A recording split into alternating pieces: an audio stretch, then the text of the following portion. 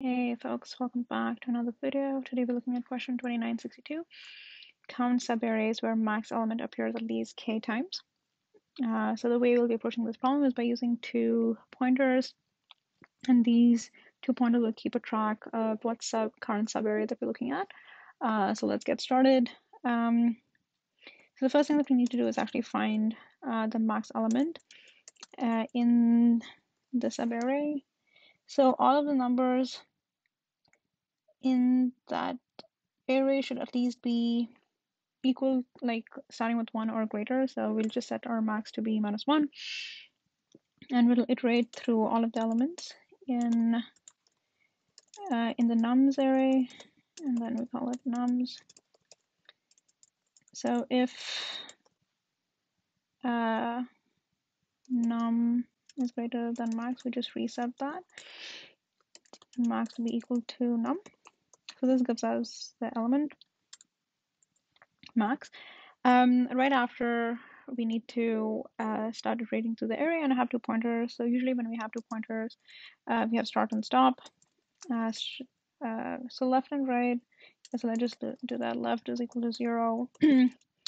And the number of elements that we've seen so far, we need to get to k. So we'll just call it current k equals to 0 because we haven't seen the max element at all, as in like that's like the base case. You just set it to 0. And then you have int right as well. You can initialize that in the for loop. So let's just do that. You have for int right. We always start with the starting element as well, and then right less than num start length, and you increment right. Awesome. So the goal is to make sure that we at least get like one sub array till the number of current k that we've seen matches the expected k. So let's do this. If nums of right, if it is equal to max, then we increment current k, right? And then we need to start checking once we reach a subarray that has k number of max elements, how many smaller subarrays can we make out of that to make sure that there are k number of elements. So how do we do that? So basically we have the right and left pointer. So you just need to keep moving the left pointer till a point where the condition still holds true. So while current k is equal to k, small k, you just need to check if nums of left, if it is equal to max, right? You just need to reduce current k by 1, and you need to increment the left by 1 as well. So this loop will quit as soon as the condition hits where current k is less than k, right? So once you hit that, how many subarrays can you form with that? So you're already at right, and how many times you've moved the left element is the number of subarrays that you can actually form with that.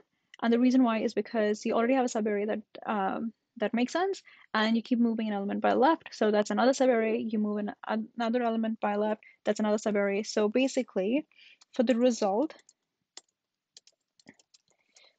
you just need to add, after the while loop is done, you need to do res plus equals start. So that is basically adding all of the subarrays that we've seen so far that hold the condition, and in the end, you just need to return res. Awesome. Let's try compiling this. Right. So it's left. Let's try that again.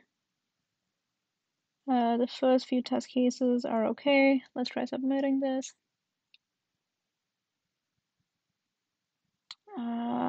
right, okay. So I think in this case, it just does a overflow. So what we would have to do is set the result to long. I think k can also be long, so you would set the current k also to be long. So let's try that again. Awesome, that worked. So let's talk about the space and the time complexity. The time complexity of the entire solution is of n, since we are iterating through the entire array here and here. The space complexity is of 1, since we are not using any additional space, we're just using constant space for this problem. Awesome. So if you have any questions, please let me know in the comments below.